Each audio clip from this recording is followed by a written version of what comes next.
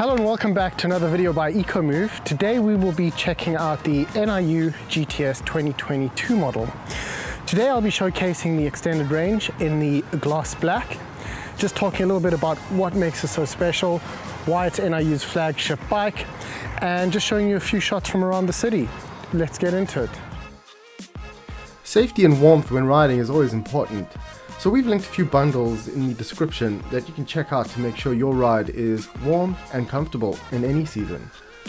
So what makes a 2022 NIU GTS so cool? Well, the new model has an upgraded motor that's developed by NIU themselves that delivers 46 kilowatts of continuous power. The charge time is down to a reasonable 6 hours.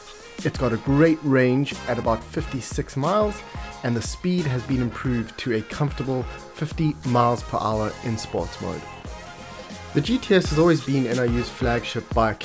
It's just got a great mix of power and performance, and it's highly customizable, offering a load of accessories for any type of riding, whether that be in cold or warm weather.